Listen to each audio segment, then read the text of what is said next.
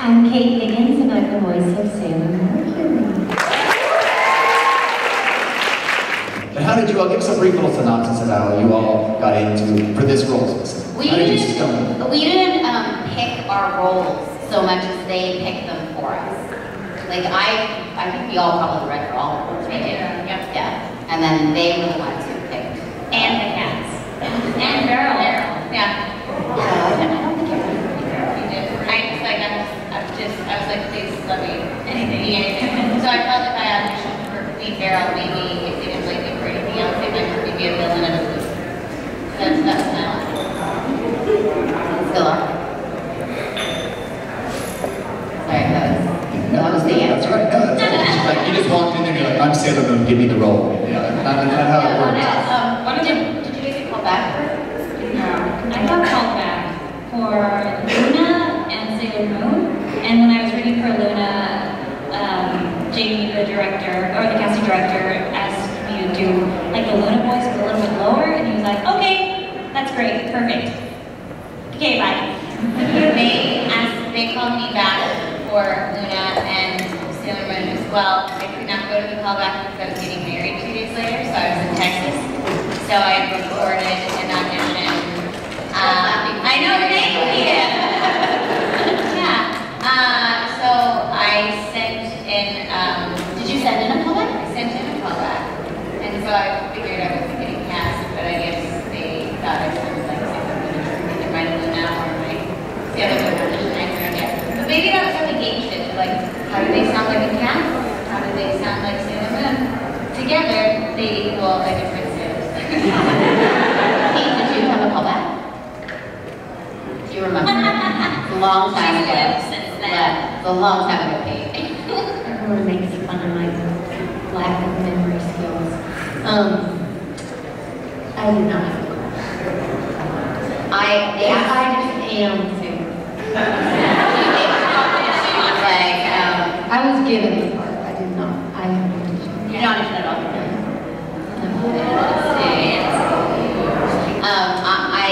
Jamie did ask me to.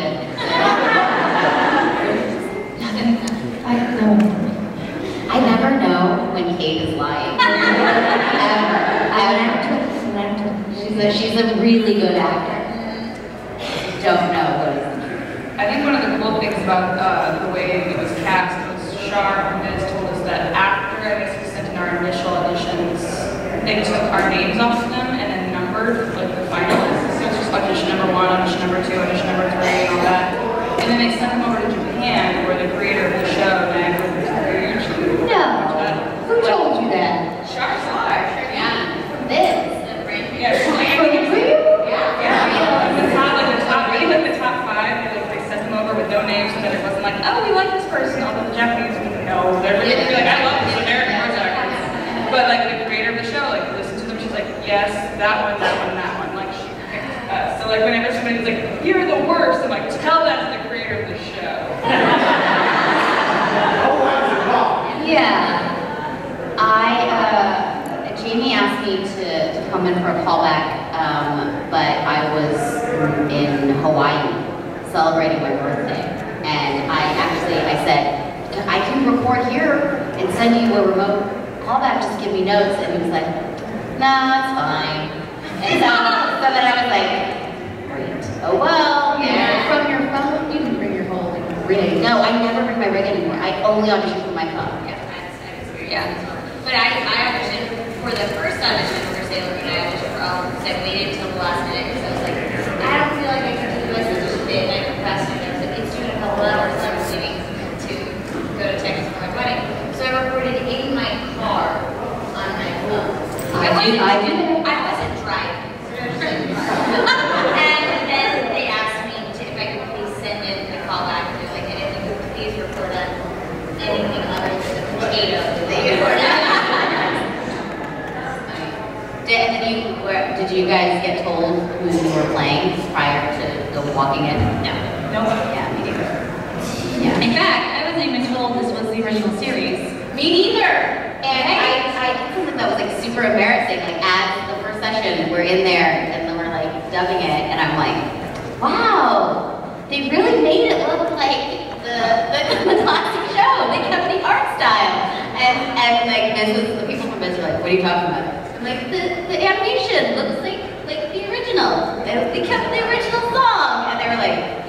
that is the original. I'm like, At the time, all we knew was that we knew that Crystal was coming out, but we didn't know they had never made any announcement that they were redubbing the classic series. They also didn't officially, when we got cast, at least I didn't get an official, like, understanding of, you will be doing Crystal.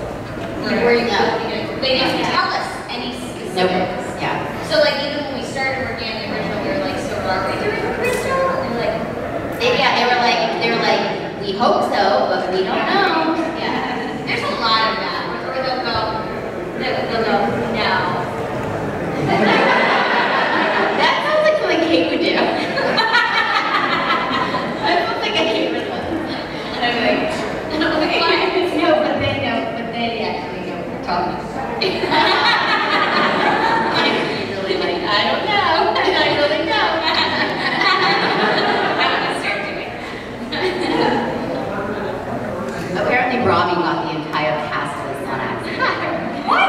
Yeah. I didn't get the entire cast list. When they told him he was working on the show, somebody attached the entire cast list on accident. And he came in before recording it, and I was directing him in a movie called Hot to Let Inverted. And then he had, Robbie's mostly done original animation and other stuff. So he was like, oh, this is really great because I just booked a job on this like an anime show, and it's like a really big deal, like a big deal, like anime show, big deal. That was like what a big deal it was. So it's like I'm really glad I'm like coming in to work on this right before, because I feel like I won't go into the dubbing thing so cold. I've just done it and just had all this experience, and I was like, okay. And because we also had those NDAs, where I was like, are you on that show where you had to sign the NDA and had to be available during Anime Expo to record it? Like, are you on that show? And he's like, yes. And I was like, okay. And I'm like, well, I guess I know who you're playing. I'm like the only guy. And then he looks at me and goes, do you know who you're playing? And I'm like, no. And then he goes, oh. And I'm like, do you know who I'm playing? And there was like this kind of like this long pause, and he was like, no. Like, and then, because I think he got all weirded out by the fact that I didn't know, and NDA stuff, and then he revealed, thought it was a test. He revealed afterwards that he's like, I actually knew, but then I was like, I was afraid to say. And then it was an accident. I saw you in a session, and actually that one session was You're later for a second. yeah, and I said I'm going, I hope this wraps on time, because it was a group report. I said I hope this wraps on time because I have another session that I have to go to at Studiopolis. And we were like, I have to go there too. And there was like a very quiet moment where we were like, are we working on the same thing? Like, And then the code was like Anime Expo. You're like, yes, I'll see you at Anime Expo. And you go, yes. And I was like, okay. All right, fine. Like, I was because we didn't know what we were allowed to say, and I didn't remember what we did. I saw you, Cherami. I was like, congratulations. Yeah, I remember that. That was On your wedding, but yeah, I say that. She goes, we were at a convention. She goes, congratulations. I was like, thank you, you too. And she goes, I didn't get married. And I was like, yes. I was like, anytime anybody says congratulations, like quietly, I was like, they're in it too. So then I was like, and I just got married, which was great. But then I was like, okay, they congratulated me on my wedding, or at the end of the show, or like, thank you. Congratulations! Like it became like my hello. This was the answer to one question.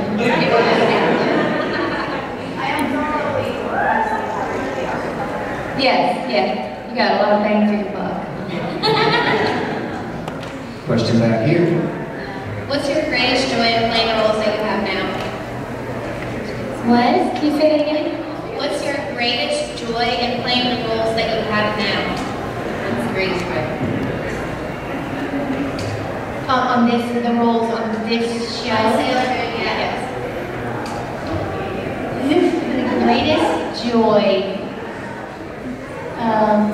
playing this particular role.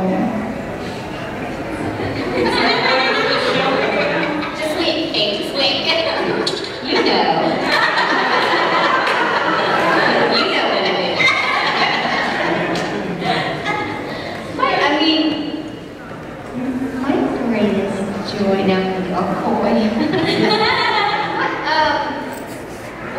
greatest joy is always the people that I work with.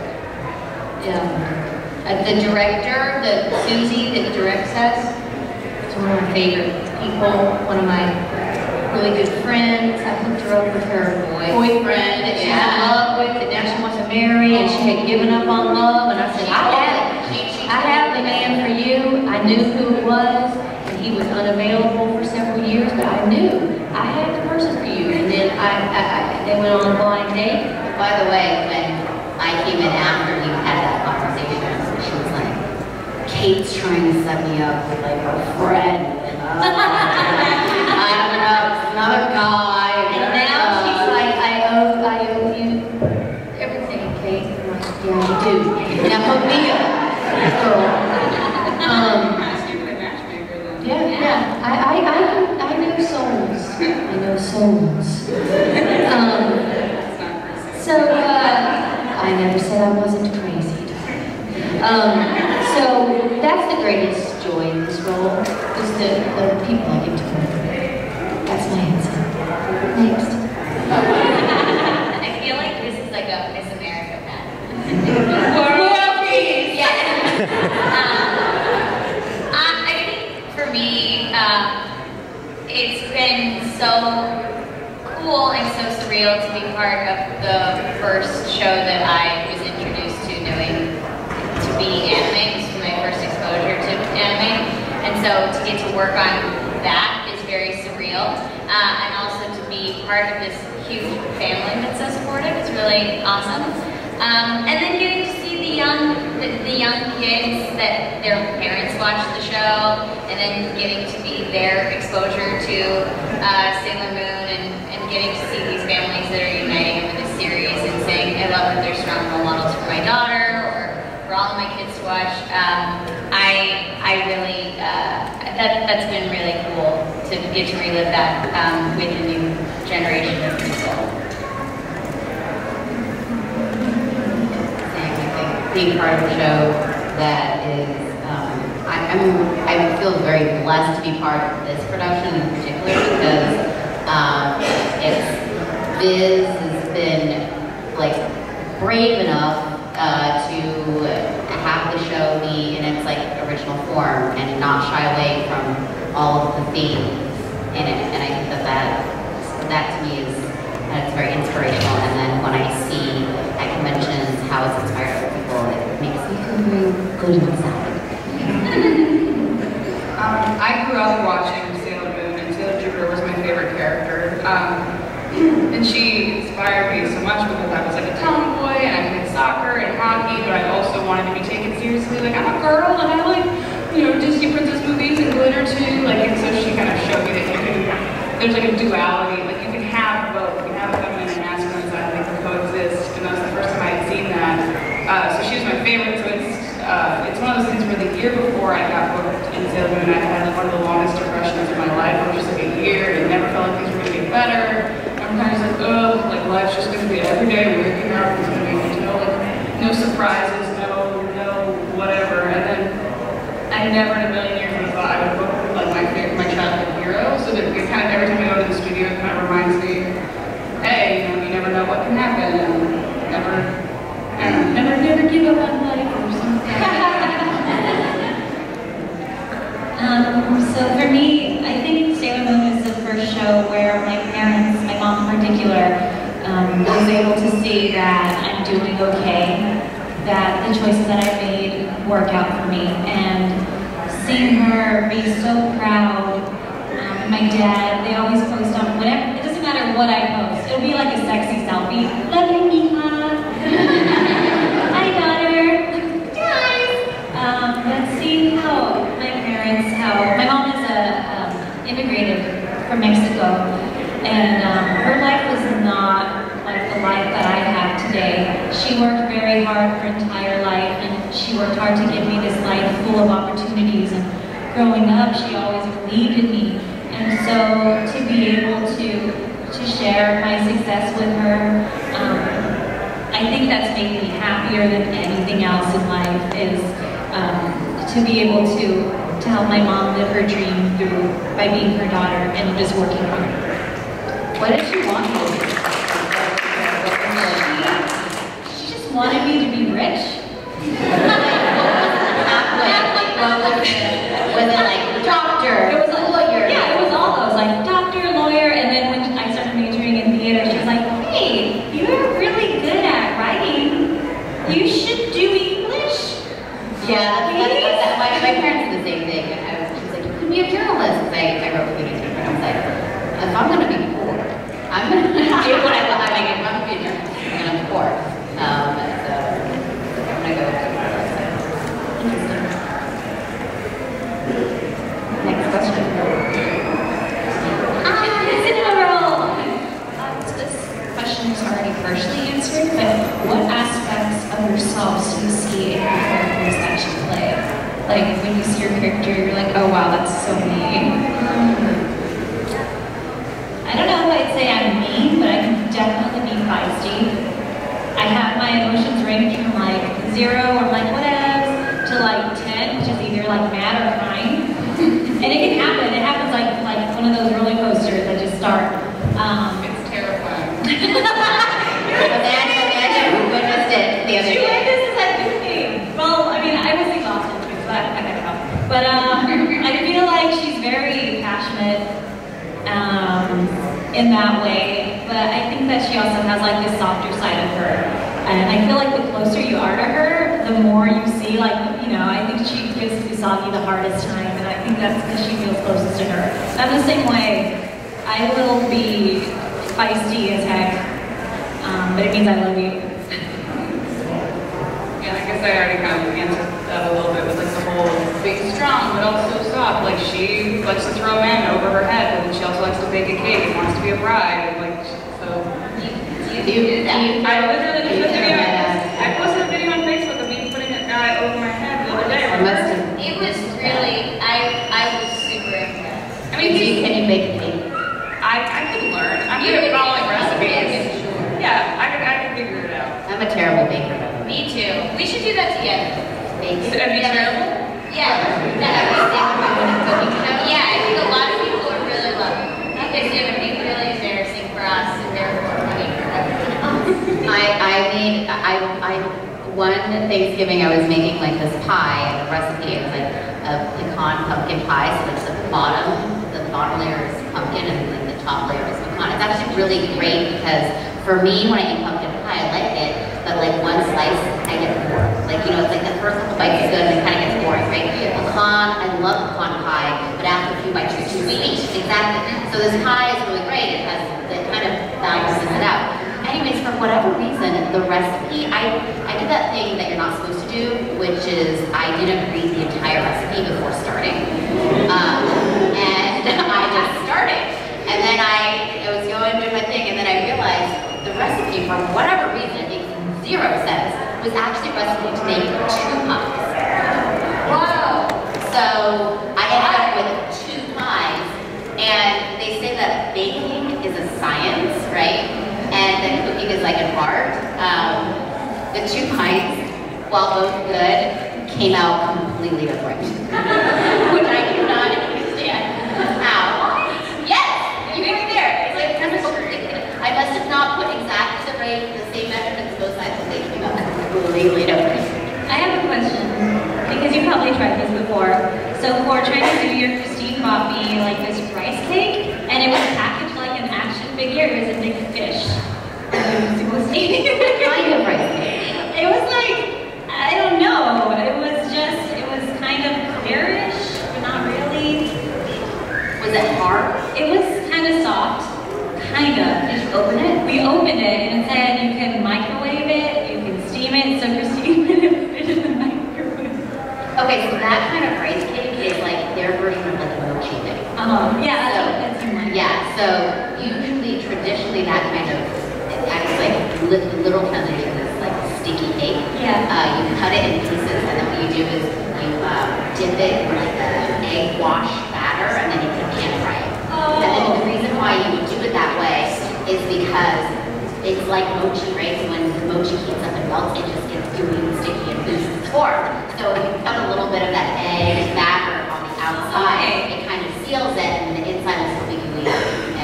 But you can steam it. We were pretty sad because she put it in the microwave to warm it up, and it would come out just. Yeah,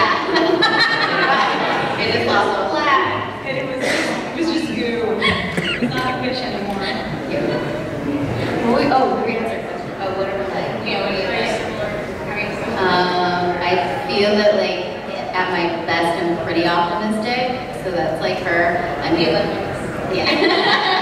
I'm kind of a klutz, so that's kind of like her. I think I'm a better cook than her, although some people may beg to differ. I feel like I want to elaborate on the Olympics thing because it was a very Sailor Moon moment. She's like the leader. Like we were like at Epcot the other day. We spent the whole day there. We wanted to do Magic Kingdom, and then like time was running out, and there was only like an hour left, and the park closed at 9 for like a secret event or something like that. So we got there at 8:45. They let us in. We're like, we need to get to the Haunted Mansion at least that one ride, and we couldn't figure it out. And Stephanie's like, I know the way. She actually ran the right way.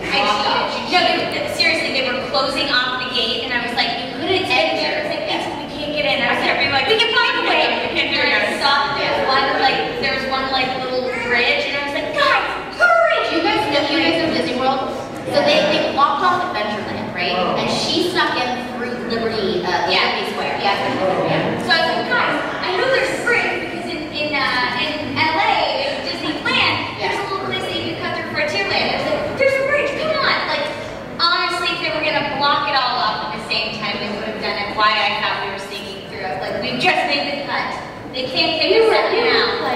You were playing your character. But then because your guys' park is not laid out exactly the same. No, it's so like the bridge between Fantasyland and like Adventureland or Frontierland happens before the lagoon, and ours happens in back of the lagoon. Yeah. So they were like, we know where we're going. They were running. I'm like, I hate running. You better know where you're going. What's so terrible is when we cut through, Haunted Mansion is like right there, and we went all the way to Splash Mountain. We went all the way to Splash And we're like running, like, we can do it! And then it's like, we're not gonna make it! I'm like, it's like, no! Pulled out my inhaler. I'm like, you guys are not gonna make it. It's 9:01. They're closing the park. Give up. And then we're like, no, just try. We finally got there, and I'm like, they're not gonna let us in. We don't collect the badges for the VIP event. This is after 9. We're not supposed to be here. And Stephanie looks at me. She's like, haven't you ever watched the Olympics? And she like goes up to the inspiring speech. It was very like Sailor Moon entrance. She said, we're never gonna know until we try. What are we gonna lose, Amanda? And Amanda's like, a lot, actually. I think 2 sports my mural. I'm angry. I wish we could just give it up. She's like, tomorrow. It's not that big a deal. It sounds like you guys have a lot in common. To be honest, my character is on an airplane. She did the smart thing. Kate can also shoot bubbles. You know, like that bubble power. That bubble that we saw way back. That was right. There's a bubble that did not pop, and all of us talking about it was a drone, and we're like, They're watching us. and everyone's like, it's a bubble. You guys are like, they're chilling. By the way, we did make it onto Haunted Mansion. Yeah, we did.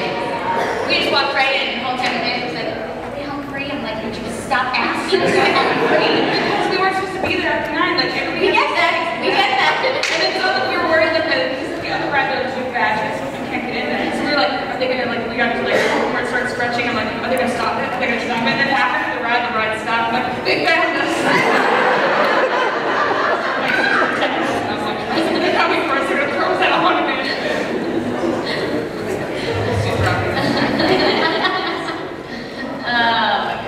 I guess it's sort of like Sailor Venus. I'm not a good cook at all. I'm not even pretend. I tried this year saying I'm gonna cook all this healthy food and like save money instead of like buying healthy food. But then I didn't realize like super healthy desserts, there's usually something in them called Irish moss. So I was going around with Bryce's wife, we were trying to buy all this stuff, and Irish moss has to soak for 24 to 36 hours. So we were like, we can make this. Oh, wait, man, we can make this. Why is Irish moss in everything? I'm still stuck on super healthy desserts. Yeah. Like, what is that? What is a super healthy dessert? So there's no sugar in it. There's like stuff that you get like having gratitude or something like that, but there's no sugar. It's like sweetened with dates, or it's like just all natural sweeteners. Like it's like plant food that tastes like natural. It's really good. However, there's a lot of work that goes into it. So like by the end of it, we were like, this is why we pay more money, because I don't want to deal with soaking Irish moss for 36 hours. lip balms? I have no idea. We couldn't find it in the store. We went to 5 like health food stores, and they're all like, I have to go to Ireland for that. A lot about food. Just eat a piece of fruit. yeah. So that was weird. But I've always loved films and like Hollywood culture and music culture, and fascinated by like all those true Hollywood stories, which Venus is pretty into that kind of stuff. And I think there's 2 very distinct sides of me, where there's like the serious side of like, let's get things done, and there's the side like that Amanda said yesterday, which was like dancing like a moron and Disney World. And Amanda's like, people are staring at you. I was like, I don't care. I'm hanging out with children. It's great. Nobody's judging me. I feel like she fits in though. Like I feel like people are like, Think she looks like a child? yes. I was dancing in It's a Small World after all. Every time it stopped, I was like doing whatever they were doing up to the side. It's like, I'm not asking to stop. People are staring at me. We were like convinced, so it's a small world, right? We'll move on to the next question soon, but it's a small world. In the beginning, all the countries are together and everybody's happy, and then like, they start there's like the march. They start merging together. Well, no, so in the beginning they're all there together, and then you go through and then they're all separate. And so we were like, it seems like it's like a pre-war, like everybody's happy, and then the war happens, and then everybody's And I was like, separate. oh, and then they're world peace happens, and they're peaceful. And Amanda says, They're all in white at the end, and they're all merged. They're dead. They're dead. That's my theory. It's like symbolism for like war or something. Why are they all in white? It's not Antarctica anymore, and it's like, oh, they're all happy because death is the great equalizer. and I was like, oh, I think it's so much better. Dark. And I think it's so much better when I think they're just all peaceful with each other. And Amanda's like, because they're dead. And I'm like, Amanda, people love each other. She's like, when they're dead. Yeah. It was really dark. And so then we started singing all the lyrics of It's a Small World after all, like, In all the languages? no. I felt that time. Yeah, but that was our. Deep stuff. It's It's really a world of laughter, a world of like Tears, world of hope, and a world of fear. It's like so much that we share. It's time we're aware. Walt might have had some secret dark meaning. Anyway, I mean, that's what I was figuring, even as a kid. it was dark. No, that it's heaven at the end. Okay. Oh, speaking of heaven, I'm gonna bring this up. You know the Great Valley in Land Before Time? The original ending was the Great Valley was heaven. There you No,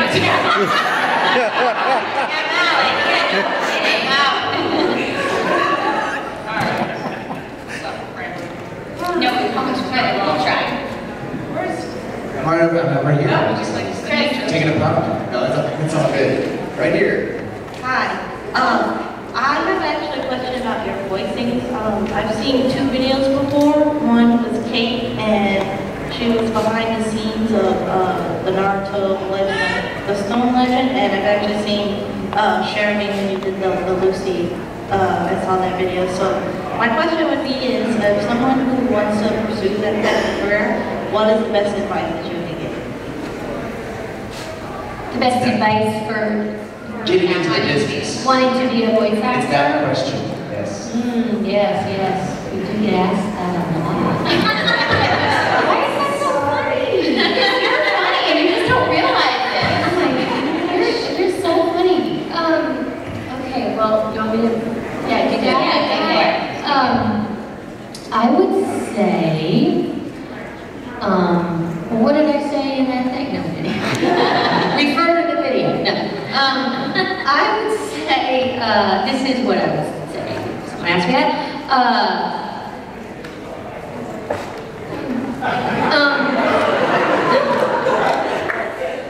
Okay, basically it is acting. So, one must be an actor. So, studying some acting always helps. It is a craft. You can get better at it.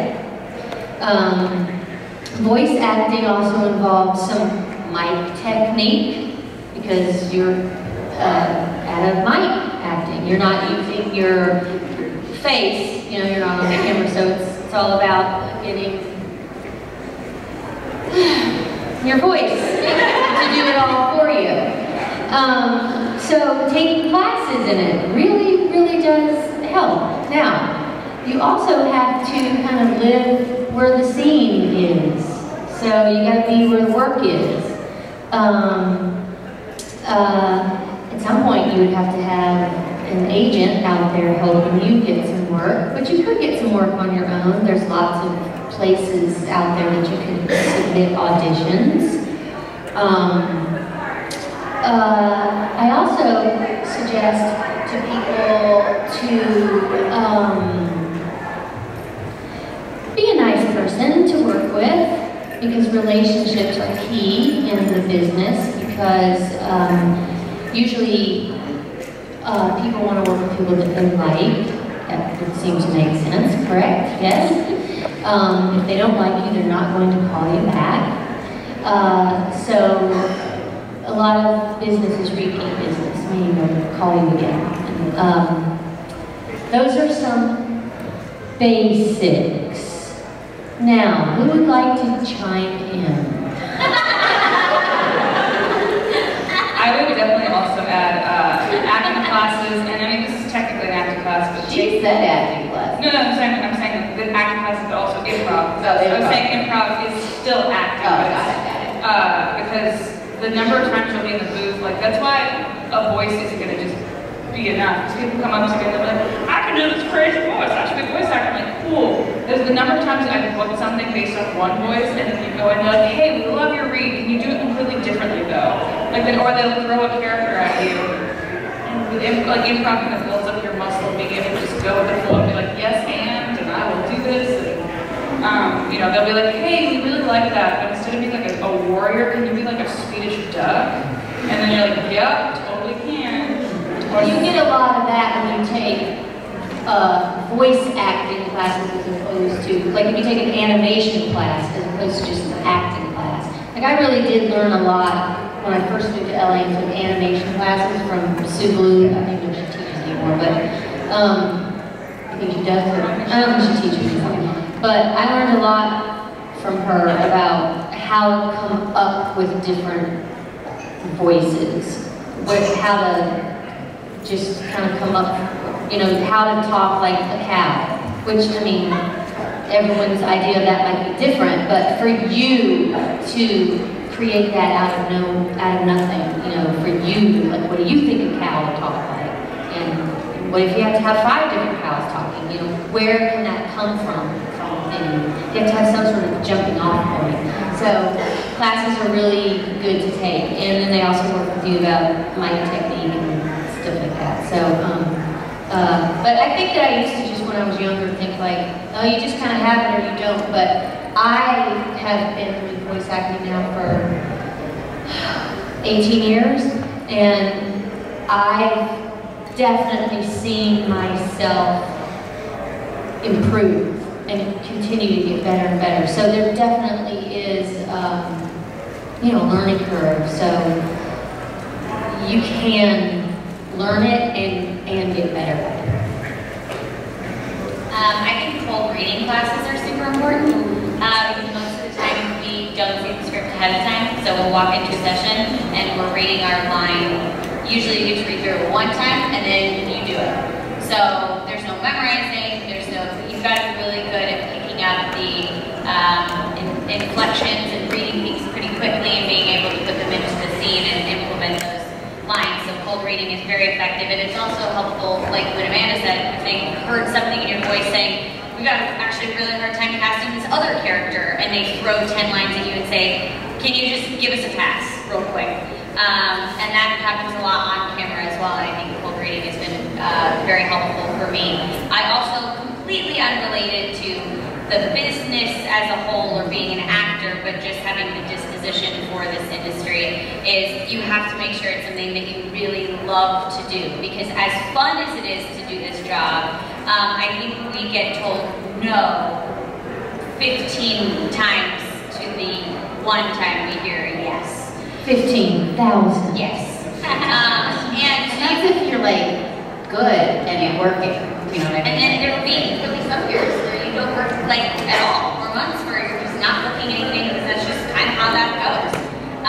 So you have to be comfortable with like, I love this industry and I will do whatever I can to keep acting.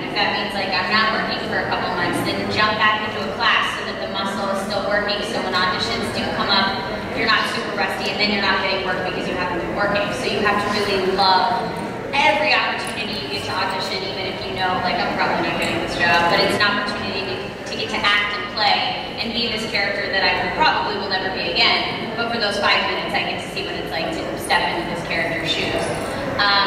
And not letting that no defeat you. So if you hear no so many times, you can't go, they hate me. They said that my face looks weird for this role, I must be hideous. No, your face just doesn't look like Jason Momoa, and you're playing Jason Momoa's kid. It's not even personal. It's just, you don't look like Jason Momoa's kid. And so you can't be like, because I don't look like Jason Momoa, I'm never gonna act, I'm not an actor. No, you just didn't, you weren't right for that one role. Now get out there and keep acting, and go at it again. So you can't give up. It's just like the Olympics. You've got to try to make it on Haunted Mansion. Every time, think that Disneyland is closing and you have to try to make it on Haunted Mansion. They might remove you from the ride, but you've got to at least try. You have to, like, you literally have to, like, I remember when I first moved to LA and was auditioning, and then I'd audition, and I'd get in my car, and I'd go over the lines in my head and go, oh, I should have done it like this. I should have. Now I read her, like, 5 things a day, and you literally have to read it and just be on, go to the ATM. Now I hear you and you're like, did I? Yeah, you're like, did I read that? Well, now I'm like, I get a job, and I'm like, I actually did that job? Like, I can't even remember the work I did. I mean, you have to, like, just read it and move on. Can't even think about it. Bouncing off of what Cherami said, I think the thing that you have to, in addition to loving this work, is that you have to remember that it's work. I think that people see that it's acting and that it's fun and there's all these cool things about it, but every single one of these ladies up here treat it like a job, which means that you train for it, you study, you do all the things on a professional level that you would do if you were trying to become a doctor or a lawyer or an accountant. You shouldn't work any less hard trying to pursue acting as if you were, from pursuing any other career. If it's a career, that's how you're going to succeed, is to treat it like it's any other job. Yeah, especially if you're trying to open a restaurant, you get a loan, you have to invest up front, and a lot of people don't realize how much money, if you're serious about this career, you do have to invest a lot. So if you're on camera, you buy headshots, and you take classes, and getting a voiceover demo reel can be $1,000, $2,000. Like, there's a lot, and then I'm stupid and I do casting director workshops, which I'm not going to do anymore. Why? They're great. You spend like thousands of dollars on them, and they're just like, oh, great, thanks. You have to, we'll talk after this. Yeah. Anyway, that's something in LA. But, yeah. I want to add one more thing. Singing lessons are also really helpful for this particular line of work. What'd you say? Singing. Singing? Yeah. It's good to learn. Oh yeah, I actually moved to LA to do music first, and I kind of fell into voiceover through the music world, and it only helped me. I think working out and being fit and being active also helps, because it keeps your lungs working, it keeps your body in good shape. So when you have to go scream for like 8 seconds, your body is used to like working. So I think that being fit and active and drinking a lot of water and all of that is because your body is your instrument, it's your tool. If it's not working, you won't be working either. What's the next? We are right there again. Wait, before Chris, do you know how long this is? I'm just getting right to there. We're about 10 minutes away. Oh, God. Yeah. 10 minutes. This might be the last one. Okay, that's a camera, not a question. Okay. I wanted to ask you, what is your favorite line as your respective characters? Favorite line? I feel like one of my favorites is because, you've probably heard this before, in the old dub, they censored one of the Snow White episode, where Jupiter's talking about, they're talking about why they should be cast as Snow White, and Jupiter talking, in the old dub it says, I should be Snow White because I have the most talent. She like points to herself, there's a boinging sound effect, and I didn't understand why as a kid. Apparently in Japanese she said, I should be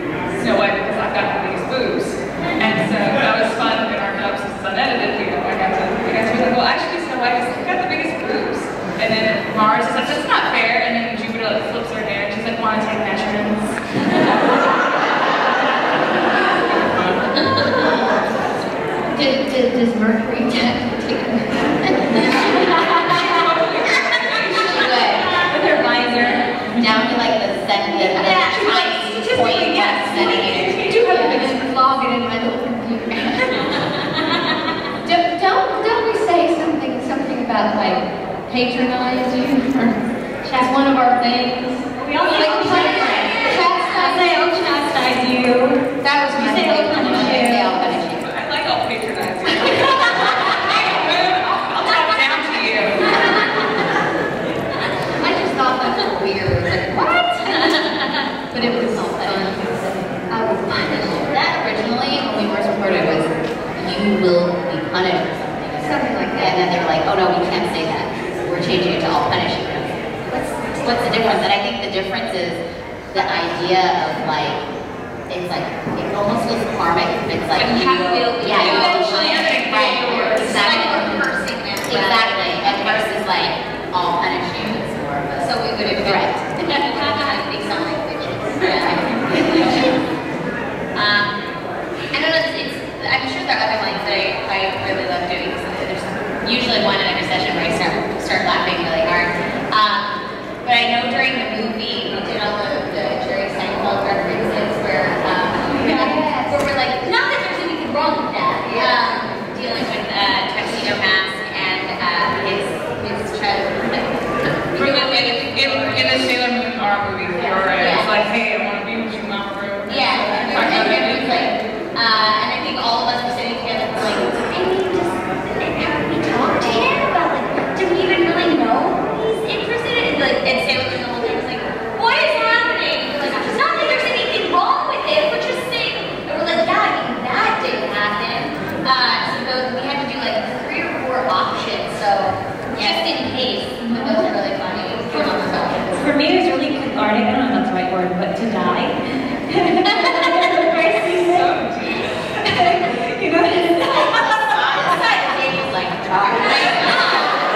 did not have a balance, but I really loved, first of all, watching the death scenes. Well, I love it because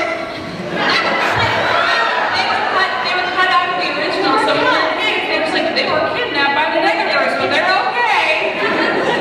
It was cool, like it was really beautiful. Like Sailor Mars, like when she was done, she's like, I guess that was right. It's flowing, and well, it's kind of pretty she's dead.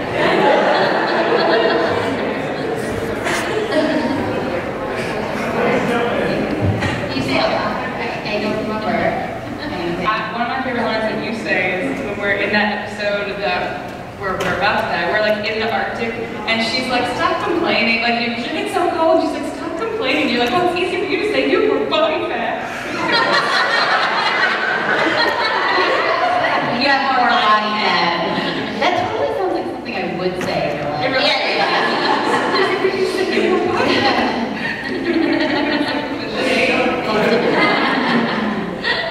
Did this guy still, I feel bad because I see his hand. So then she had her hand, maybe you can do it quick, we have like 2 rapid fire. Like, can we let them go? Which guy over here? Who? Didn't you have a You got it. Okay, you got it. Here you go.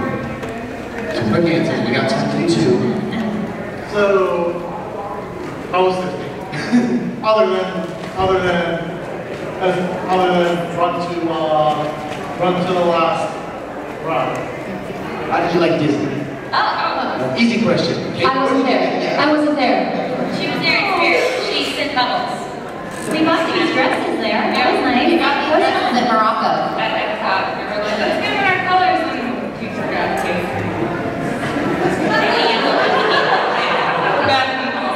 I will say Disney World, that's here, right? Yeah. Is a lot nicer than Disneyland. Yeah. It's bigger. Because I have been years and years and years ago. Epcot Center is, like, I went when it was first, maybe, started, maybe. I'm a lot older than these ladies. I thought it was fascinating. And you guys, it's like a big castle thing, you walk in, it's huge compared to Disneyland. When I first went to Disneyland, it was like a little Lego house. Cinderella's little condo. Yeah. And then it was like a little apartment. Okay. Anything else? And last question, and I am contractually obligated to ask kindly if you would, as we answer this, sign each of your little prize there. At some point we'll auction them off in my amazing Toys for Tots charity auction and raise money for kids in need. So that's all going to be from a charity thing. So thanks, guys. And then our last question as you're signing is? So if you were to go to like any girl, like any fan fiction or any anime or TV show that you're really interested in, where would you go and what would your character be? I didn't hear the first half of the question. If you could be anything, anywhere. or be. You mean in real life, if we ourselves could go there? Yes. You want to be in Game of Thrones, or you want to be in Star Wars. If you could be in any fantasy, if you could become some character. I want to be in Star Wars, but it has to be like when Kylo Ren is around because he's hot. Yeah, totally. Anyone else? That's really hard to just pick one. Like in real life. I think it's like in anything. Like, You in real life, yes, could then become part of a fantasy. So actually you, Stephanie Sheh, be in Star Trek. Here's the thing, I love Star Wars, but I would not want to live in that universe where like the Empire is like in control and it like really sucks for a lot of people. And I like sacrifice my life to prevent, whole planets from being destroyed. I want to be in some sort of like animal thing. Like, no, like something like, like sing or like pet, Utopia or something like that. With fun music and like cute animals. That sounds great. I want to do something like that. I guess I just want to live somewhere with superpowers. So I feel like Sailor Moon would be pretty close. Or like, I would say X-Men, but I feel like there's like a lot of racism there against mutants, and I don't want it. Too tall. Yeah, like, get out of here. Have awesome superpowers would have to deal with. Everybody would hate you. Yeah. So I'm like, like Disney movie where I have powers, like Frozen, but like not like, oh, we hate you. After they're like, we like you, Elsa. Then maybe that. But you know what I always wanted to be? Does this count? This probably doesn't count. Because this is live action. I always wanted to be Bewitched. Oh yeah. Always wanted to do This is very difficult for me because I'm torn with wanting to be like in a Disney movie type of thing. But I'm also like a haunted mansion. I guess I have to do with witches, ghosts, and magic. So like a haunted mansion meets Harry Potter, kind of like a dark, creepy sort of thing. And if you wanted to send me to Italy to uncover some like Da Vinci Code, history with art, and all of that political stuff thrown in there, I wouldn't be mad about that. I know, like putting all the gas together. All everything. Yeah. Just throw it all in there. It's like a good soup. I would want to live in, okay, so this is totally obscure, but there's a series of books by a British author named Jasper Fforde, and it's called the Thursday Night series, and there's a book world. Does someone actually know what I'm talking about? I would want to live in the book world. But other than that, when no one knows what I'm talking about. Now they will have to go on the internet. And that's actually it. Ladies, thank you so much for spending all hour with us.